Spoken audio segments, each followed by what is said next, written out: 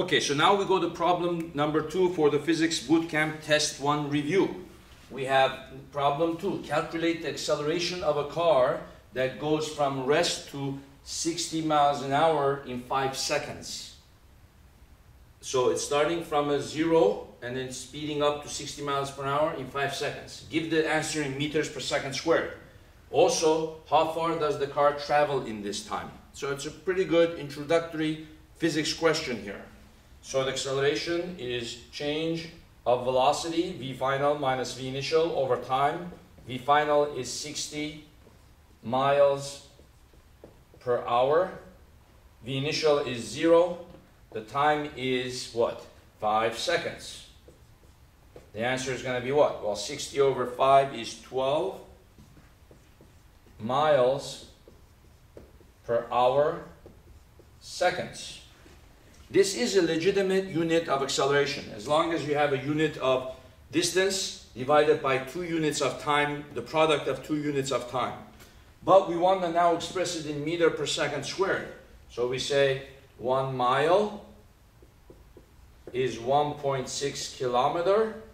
That's the conversion between a mile and a kilometer. 1 kilometer is 1,000 meters. And then we can say 1 hour is 3,600 seconds. Okay? 1 hour is 3,600 seconds. So what does that do? That means the mile cancel the mile, the hour cancel the hour, kilometer cancel kilometer. The final unit is what? Meter per second, right? If we simplify this, we get 12 times what? Well, 1.6 times 1,000 is 1,600 divided by 3,600. And then the units ends up what? Meter per second is meter per second squared. Okay? Okay, well, what's the ratio of 1,600 to 3,600? The zeros cancel. 4 goes into 16 4 times, 4 goes into 36 9 times. So we can just multiply it by 4 ninths.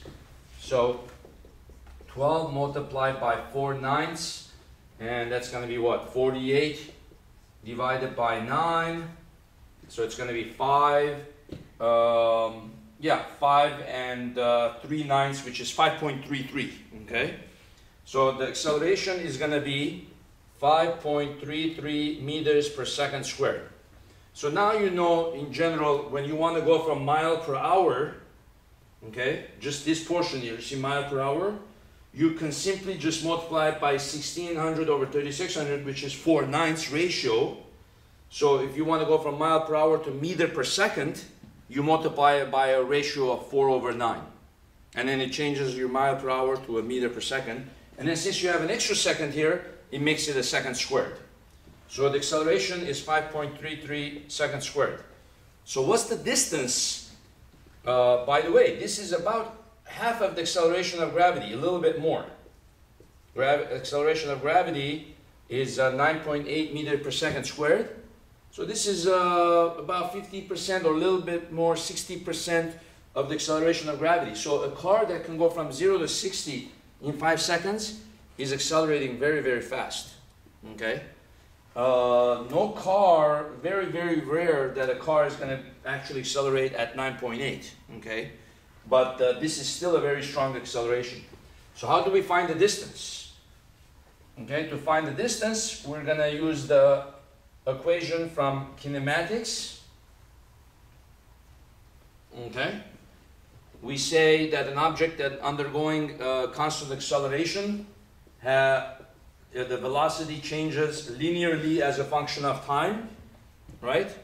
In calculus, we use the language of integral. We say we take the integral of this, and that gives us how the position of the function changes as a function of time. So we have v initial, integral of v initial t. Integral of this is half a t squared, okay? So now we want to know what's the distance that the object covers.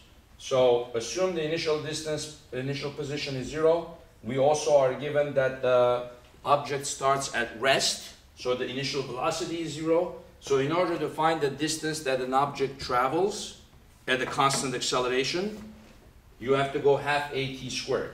So x final, half of 5.33 time is equal to what? Well, the time we already knew is 5 seconds. So you do that. Half 5.335 squared.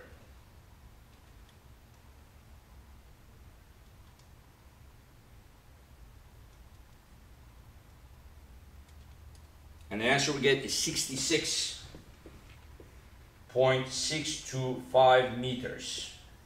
So during that time, the person will have covered 66.625 meters distance, okay? The graphical interpretation of this, because you might be thinking, what's going on here? Why is it a square? Introductory physics students might think, well, to find the distance, you just multiply the velocity times the time. Why do we do this half at squared? Well, the concept comes from the graphical nature of the velocity. Velocity as a function of time increases linearly. Assume the initial velocity is 0. So it increases linearly as a function of time. And then the position as a function of time increases as a square function, right? Proportional to t squared. And then what would the acceleration as a function of time be? Acceleration as a function of time. Well, in the language of calculus, we say acceleration is the derivative of velocity, so the acceleration is a constant. So a car that is accelerating at a constant rate has a constant acceleration, velocity increases linearly, position increases as square, and that's where this comes from. So that's how you solve it. Thank you.